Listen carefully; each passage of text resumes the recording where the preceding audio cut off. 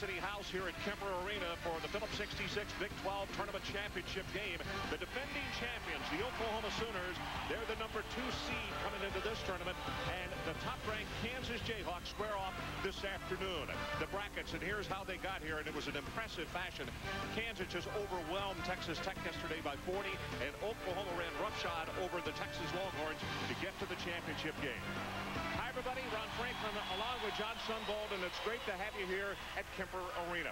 Much more on the line this afternoon than just winning a conference championship, because everyone assuming, John, that Kansas is there as far as a #1 seed. There are also some that think that the Oklahoma Sooners could get a #1 seed as well. Ron, if Oklahoma wins today, they are a #1 seed. If they lose, they still have a chance, but they want to play well. The key here, Oklahoma, Kansas went through the conference 16-0. They matched up once in Allen Fieldhouse. The Sooners from that day on thought we want a chance again to play Kansas. And of course, the Jayhawks finished the year 16-0 in conference play. No one's ever done that in this young league. Gooden, he gets a ton of attention, and for good reason. He's an All-American. But there's a young man by the name of Kirk Heinrich who wears #10 that really is the pilot that drives the engine on this Kansas ball club. If you were to say, give me one reason why Kansas averages 93 points a game, I would say Kirk Heinrich. He has speed, and then there's another gear that he has. He is a driving force offensively for his team, whether it's steals, pushing the ball up the floor, or knocking in three-pointers. Nearly 50% beyond the three-point line. And for the Oklahoma Sooners, it comes from another little man on their team, but he is not big in stature, but huge as far as this ball club is concerned. Hollis Price was a point guard. Now they've moved him to his right position, which is shooting guard, and he's had a sensational year. Terrific season. All Big 12 first team. Hollis Price, as you mentioned, Ron, gets to slide over to shooting guard position. Outstanding shooter. He has struggled, though, the 2 ball games here in Kemper Arena. Only 6 for 26 from the field. He has to shoot it well for his Sooners to win this afternoon. Let's take a look at the starting lineups for these two teams. First of all, for the Oklahoma Sooners, it will be White, Price, and Ebby Arad. Now, back in the 19th, when Oklahoma squared off with Kansas, 17 points for Arad, as you can see, was perfect from beyond the arc. Aaron McGee and Jabari Brown inside in the semis yesterday. 15 rebounds for big Aaron McGee. How about the Jayhawks of Kansas? Aaron Miles, the sensational freshman, Jeff Boschee, and Kirk Heinrich in the semis yesterday against Texas Tech. The freshman Miles with 15 assists. And Drew Gooden and Nick Collison inside yesterday.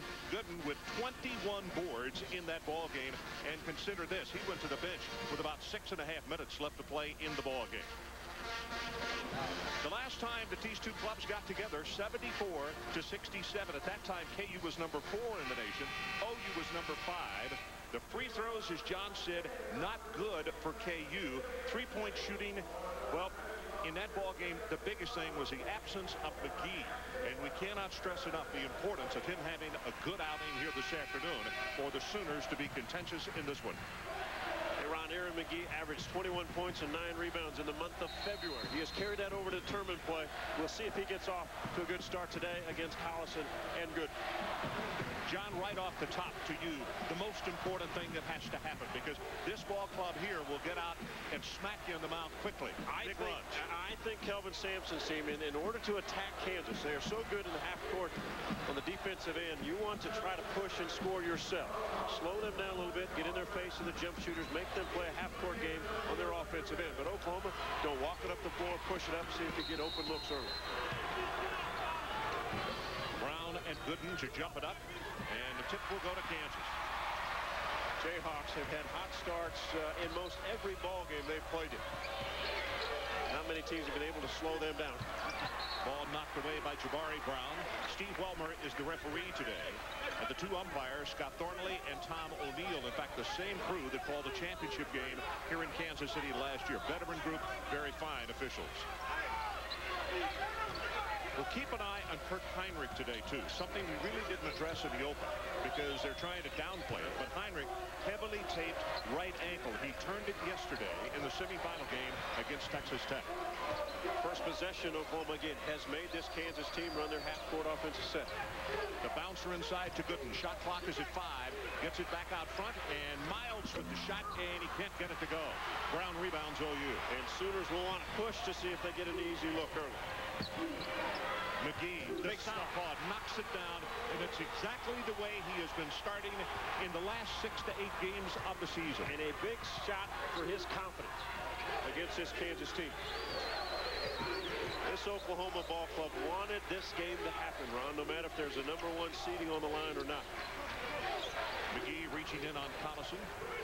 Good, way outside, fires the three, off the mark. Collison on the follow, but he missed that. Taken away by Hollis Price as McGee goes down hard inside and now is back up and heading down the floor. Good matchup. Juanis White, Aaron Miles, 2 guards that run their ball clubs extremely well. White will be patient, doesn't look to score a lot, but he had 17 in the first matchup against this Kansas team. Abby Arad off the mark in the three-point attempt. That ball knocked out of bounds, and it will go back the other direction to Kansas. Roy Williams, 14th season at Kansas, 384 and 91, over 80% winning percentage. You see his numbers against Oklahoma. Roy, the coach of the year in the Big 12 Conference this season, and for good reason. 60-0. White good, light touch, tries to jam the follow back home, can't get it to go, but KU will save it. Boshi for 3. And Boshi loves it here at Kemper Arena.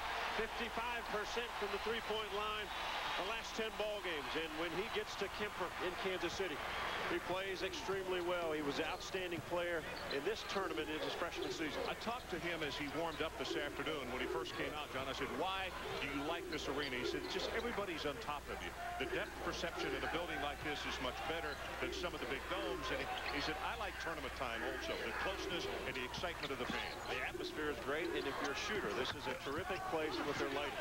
McGee, tough rebound, can't get his shot to go. Hollis Price hustles back for the long Karam, and Arad bangs into Collison, and he'll knock down the shot. Good hustle by Price. If he doesn't get it, it's an easy 2 for Kansas on the other end. So Oklahoma with a 1-point lead as we have now played the first 2.5 minutes of this one, and the kind of pace that we expected. Collison blocked by Brown. Jabari Brown missed the first 6 ball games of this season because of the transfer rules. This is what he brings to the table for Kelvin Sampson. The ability to block shots, the ability to rebound.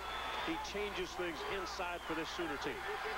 McGee, we told you, went down, excuse me, John, has gone to the bench, and Darian Selvey has checked into the lineup as Price gets the steal, and we'll keep an eye on him as the trainer is over checking out Aaron McGee. And Selvey will bring activity on both ends of the floor.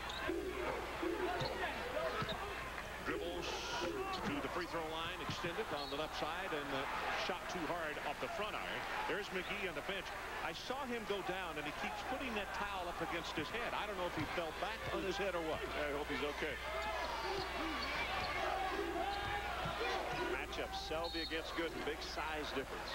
Selvey only 6'6", Gooden about 6'10". Selvey called for the foul. That's the first foul of the ball game. First team, his first. Let's go back and take a look. Aaron McGee inside. Yeah, it looked like Heinrich going for the basketball may have caught him with the elbow in the ear. So he sits on the bench.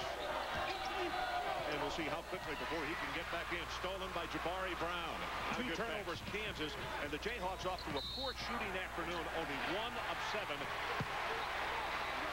And Kansas actually trying to throw over the top of this Sooner defense. But with Jabari Brown inside and Selvey so active quickly off his feet, tough to do. Kelvin Sampson has done a truly outstanding job on the campus at Norman. They won the championship last year. Playing for the championship again this year. Price quickly goes cross-court, knocked away. And it will stay with the Sooners. Kelvin Sampson simply a no-excuse type of a coach. In a time where we have coaches talk about we're too young, we have kids transfer, we lost 27% of our scoring from a year ago. We hear a lot of things. This guy, there's no excuses. No, they show up, they play hard, they defend you, and he's always said discipline is the foundation of his program.